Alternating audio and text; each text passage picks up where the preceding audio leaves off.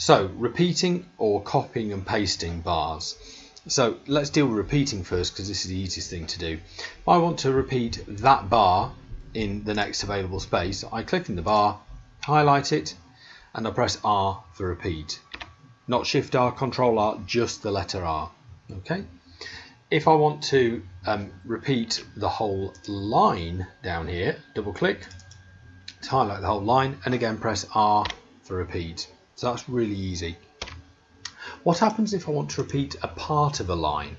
Let's say I want to repeat, I don't know, the second half of this bar plus the whole of that one. What you do there is you click, hold Shift down and click, and it highlights a sort of a block that's not just one bar. If I press R for repeat, it now puts that down the next bar or next available space, in this case on the next line. Okay. So what happens if you want to repeat or copy and paste something that's not in the next available space? So for instance, I want to take that little bar there in the wood block, but I want to put it in the djembe part, maybe over here in the next available space.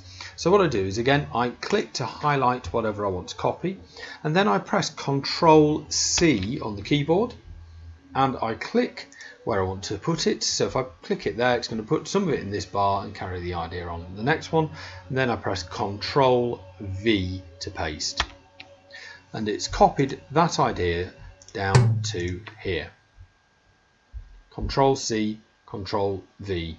That allows you, therefore, just like I've done there, to copy one idea from one instrument, so in this case the wood block, and then to put it into the djembe. That can be an interesting way of making your piece sound more interesting by moving ideas from one instrument to another. So that's repeating, copying, pasting.